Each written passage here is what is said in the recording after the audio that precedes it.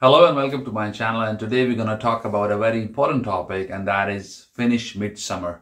So what is Midsummer, or we often say that in Finnish language Juhannus? What does that mean? When it is celebrated? What kind of celebrations we have? We're going to talk about it. You might have heard the word the White Nights or White Nights Magic or Finnish Midsummer.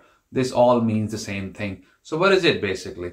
Basically, it's a national holiday in Finland, the biggest celebration or event for the Finnish summer, and it starts usually from 20th June to 26th June, like somewhere between you have the midsummer evening and midsummer day. This year 24th of June would be the midsummer evening, and then 25th will be the midsummer day. So basically it is the longest, brightest and warmest day of the year. So this is the day when Finns enjoy the longest daylight. This is the hottest day of the year. That's how you can put it. And in few regions in Finland, the sun never goes down. The sun stays up even in the middle of the night. So that is the reason Finland is called Land of Midnight Sun.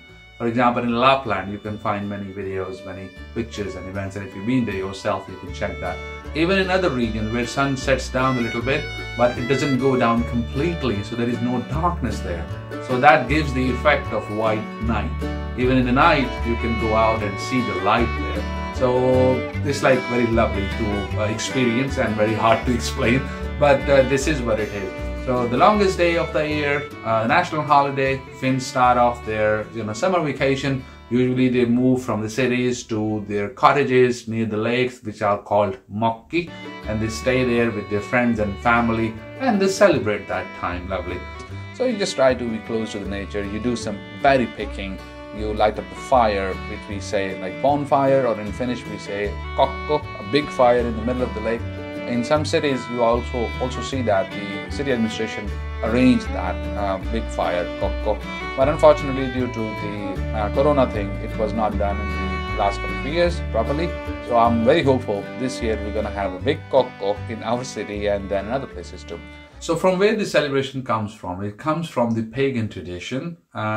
This is to appease the god of weather and thunder. The name is Ukko. So to appease Ukko, this celebration was done. And it is not only celebrated in Finland, it is celebrated in other Nordic countries, and then in Baltic states, then in Belarus and in Russia as well. And the idea is when we appease the god of weather and thunder, Ukko, then in the return you get good crops and fertility. Now I'm going to tell you what to do when you are here in Finland for the midsummer. You can do many things.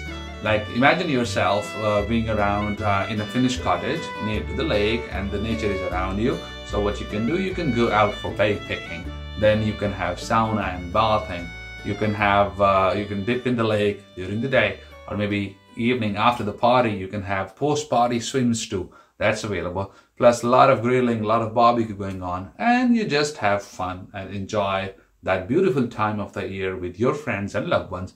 Apart from that, the couples particularly and Finns, they cast their love spell, they do their thing, so more Finns can come in this world, you know what I mean? So that is also done in that time. Plus the church wedding are on the rise, more people start getting married in that time of the year.